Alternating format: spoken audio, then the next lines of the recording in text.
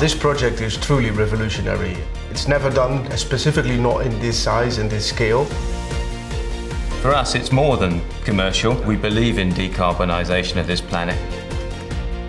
Innovation doesn't exist without taking risk, but we think that this technology is really a game changer.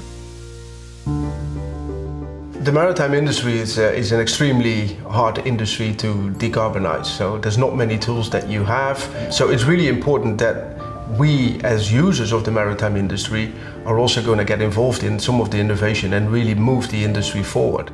Cargill phoned us and said, could you actually invent a wind propulsion system for us? A system that we could put on our vessels and decarbonise the deliveries of food around the globe. They arguably know more about shipping than BAR Tech.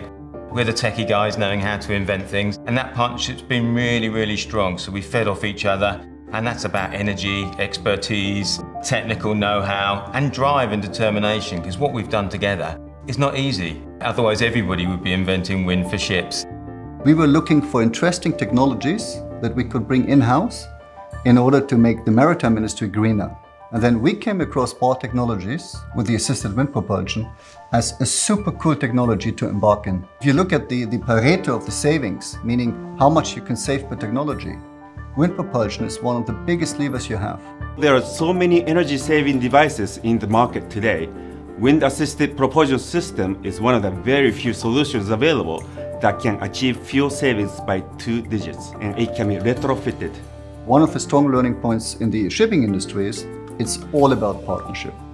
Without a very strong collaboration of Cargill, MC Shipping, COSCO Shipyard, BAR Technologies and Yara Marine Technologies, we would not have been able to bring wings to the water that fast.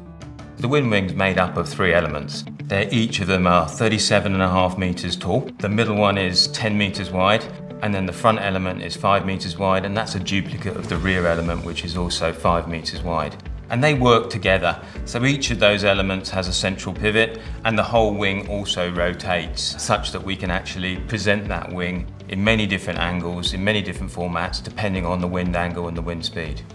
This innovation is extremely important for the maritime industry because it is a technology that is actually using wind, which is a free fuel in the end of the day.